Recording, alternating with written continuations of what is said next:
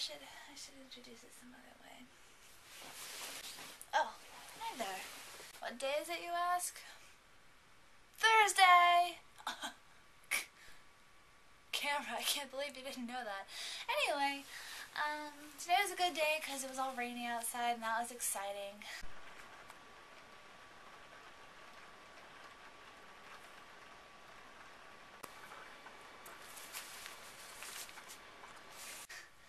Although I did change my shirts like 5 billion times today until I decided on this one. But,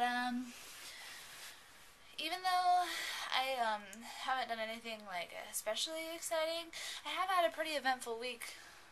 Starting with yesterday, I suppose. Because, I mean, I put up my last video on Sunday. There really hasn't been that much time. Anyway, so, yesterday, I thought I had to go to work. So, I got up at, like, 9. So then I come back and I like force myself to take a shower like right after I get back and blow dry my hair and everything, and I go to work and they're like, "Isn't Melissa working today?" And I was like, "Maybe." So I checked the schedule and I wasn't even supposed to work. So they're like, "Well, you can pick up your check." I was like, "Okay, bye. I'm leaving now." Also, let's see here, last night I made rice pudding. That was really yummy. But it was late, so we were gonna go find Edie to give her some cat treats before we went to bed. So we hadn't seen her in a while, but we figured she was just outside or something, so we looked and she wasn't there, and then we looked like all over the entire rest of the house.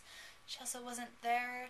We were like, "Okay, where's Edie?" So we walked around for a really long time being like, "Edie, do you want some treats, sweetheart? Do you want to come out?" But we couldn't find her. We even looked everywhere, like under all the beds and everything. And finally Mom was like, "I hope I didn't lock her in the closet." And then there's this closet in the utility room, which is like completely blocked by recyclables and everything. And my mom was in there earlier because I needed something, like a special dish for my rice pudding. And she was in there. She was locked in the closet. Oh, Edie. And then I had a really weird dream.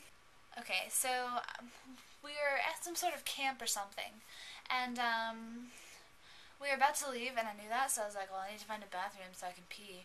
But then they were leaving like right then, so I couldn't do it. So I told the bus driver, I was like, "I kind of have to pee. Can we stop somewhere?" So she was like, "Fine."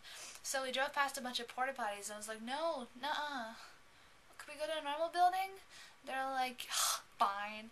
So we went to this building, and it was kind of weird. And so this bus had like 1,000 people on it. It was a very large bus. And so little old me hopped off the bus, and I went into this huge like mansion place.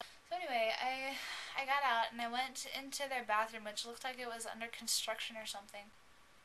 Something just thumped. It was a very scary place. So the door wouldn't even lock, and so I was like, "Okay, well, might as well just get it over with." So I went in there, and the minute, like, I got in there and shut the door, some lady started to walk in on me. I swear, I hear all this thumping. The lady kept pushing on the door, and I kept being like, "No, stay out. I have to use the bathroom." And she was like, "Oh, but I have to get in there." So then later, I go back with my friends, and, well, it was like me and Alex and like Chuck Bass from Gossip Girl, and we were looking in the window and we saw puppies in there, and I was like, "How did I not see the puppies before?" It was an odd dream. Also, okay, I'm done.